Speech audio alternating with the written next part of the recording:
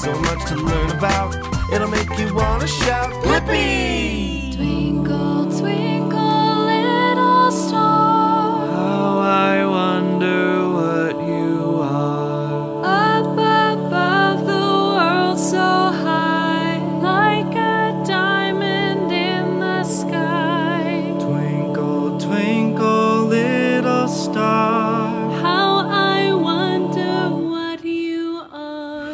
Twinkle, twinkle, little star, how I wonder what you are.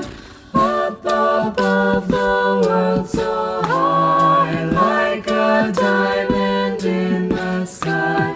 Twinkle, twinkle, little star, how I wonder what you are. Twinkle, twinkle, little star, how I wonder what you are. Up above the world so high, like a diamond in the sky. Twinkle, twinkle, little star, how I wonder what you are. Twinkle, twinkle, little star, how I wonder what you are. up above the world so high, like a diamond in the sky. Twinkle, twinkle, little star, How I wonder what you are. Twinkle, twinkle, little star, how I wonder what you are. up above the world so high, like a diamond in the sky. Twinkle, twinkle, little star, How I wonder what you are. Twinkle, twinkle, little star, how I wonder what you are. Up above the world so high, like a diamond in the sky. Twinkle, twinkle, little star, how I wonder what you are. Twinkle, twinkle, little star, how I wonder what you are. Up above the world so high, like a diamond in the sky. Twinkle, twinkle, little star, how I wonder what you are. Twinkle, twinkle, little star. आता है और सगुण साकार विग्रह भी विष्णु कहलाता है। विष्णु रे आमे उभय को नहीं पारिबा, सगुण साकार को मध्य, निर्गुण निराकार को मध्य। पौराणिक दृष्टिकोण रू विष्णु महाविष्णु केते प्रकार विष्णु खोज करी संति साधु संत माने, किंतु सेही का परमात्मा, सेही परमात्मा कौन करे? सृष्टि पालन संहार समय सगुण साकार भाव में व्यक्त हुए सही व्यापक परमात्मा जगन्नाथ दास कहले, तू ब्रह्मा रूपे सृष्टि करू पालने विष्णु रूप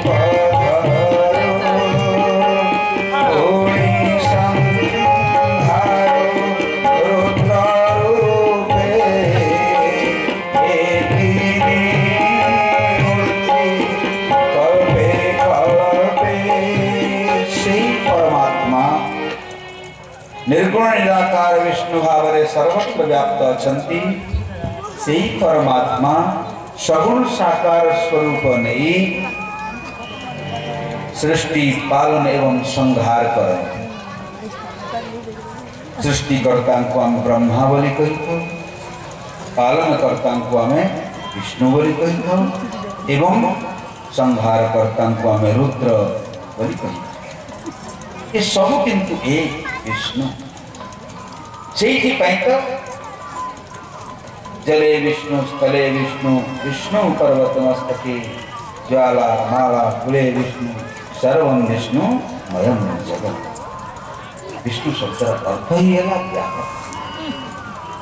एणु विस्तार व्यापकता को आम यज्ञ माध्यम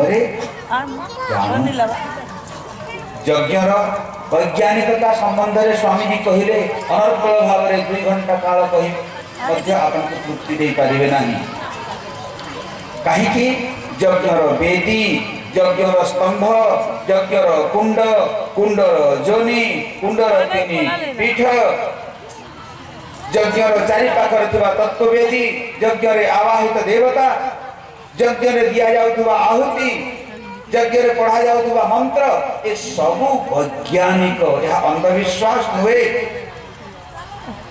ये मत समझना कि साधु संत और ब्राह्मण किसी अंधविश्वास को प्रतिष्ठित करने के लिए यज्ञ करते हैं।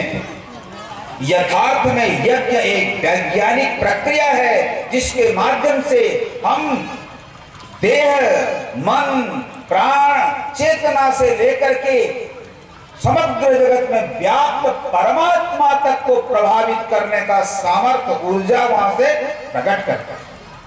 इसीलिए यज्ञ कोई साधारण काम नहीं है। कर्मकांड को जब स्वामी जी कहते पाश्चात्य विद्वान 2-4 जन कहीदेले यही हिंदू माने सब अंधविश्वासी और तथा कथित आमर तत्कालीन विद्वान ठू नहीं वर्तमान विद्वान पर्यंत जो मैंने बड़ बड़ डिग्री धारी गुड़ाक से मूर्खतापूर्ण तर्क को आज भी माननीय कहती हिंदुओं के कर्मकांड में कुछ नहीं है। मैं व्यक्तिगत रूप से आप सबको बता देना चाहूंगा कि कर्मकांड की प्रत्येक क्रिया वैज्ञानिक है और जो जानना चाहते हैं जान सकते हैं। हमारे साधु संत उसके ज्ञान विज्ञानी हमारे ब्राह्मण मान पाखे साधु संत मान जो कथा कहते स्वामी पूर्णानंद जी महाराज कि यज्ञ कर्मकांड संपूर्ण भाव में वैज्ञानिक देखंतु आमर पूर्व पुरुष माने पुराण आमर पंडित माने हमारे ज्ञानी संत विद्वान इन्होंने दुराचारियों से अनधिकारियों से तत्वों को सुरक्षित रखने के लिए बहुत सारा उपाय किया है। कर्मकांड रे बहुत सूत्र अच्छी तंत्र कर्मकांड कर्मकांड रे तंत्र अच्छी तंत्र रे भी कर्मकांड अच्छी वैदिक एवं तांत्रिक पद्धति रे एक कर्मकांड को वर्तमान तो विस्तृत पद्धति चली वैज्ञानिक पद्धति रे आम विद्वान मान सब करती आम जानिबा शिखिबा उचित तापाई स्वतंत्र भाव में आम प्रोग्राम कले भल होता जे यज्ञ एवं कर्मकांड कौन अच्छी किंतु सब कही हब ना मुझे कहीदेवा चाहे जे कर्मकांड रे भूगोल अच्छी खगोल ज्योतिष खगोल कर्मकांड रे भूगोल अच्छी खगोल अच्छी रसायन विज्ञान अच्छी भौतिक विज्ञान अच्छी अर्थशास्त्र अच्छी अध्यात्म अच्छी साधना अच्छी कौन नाही कर्मकांड रे बीज गणित से लेकर के जितना सब किसी अच्छी किंतु आम से ही अनुक्रम बुझा हम यही आम बंचे रखीचु साधु संत माने ब्राह्मण माने जो कर्मकांड को बंचे रखी आज अनेक जानते नहीं कर्मकांड करुवा अनेक ब्राह्मण कौन कहते तात्पर्य कौन जानती नहीं। अरे मैं तो यहाँ तक सुन गया एक जगह शादी हो रही थी तो पंडित जी को बुलाए थे गाँव जिस पंडित को बुलाए थे बेचारा को मालूम नहीं था तो 7वीं 6वीं में संस्कृत के सुभाषी श्लोक पढ़ा था ब्राह्मण के हेले चढ़ी तो पति पचे हाथ गणती की क्या संख्या को हस्तगंठी पड़ला बेले मंत्र पूज्य माता शत्रु पिता बैरी के नवालो न पाटिता सभा मध्य हम समझ लोग हो जाता ये जान संस्कृत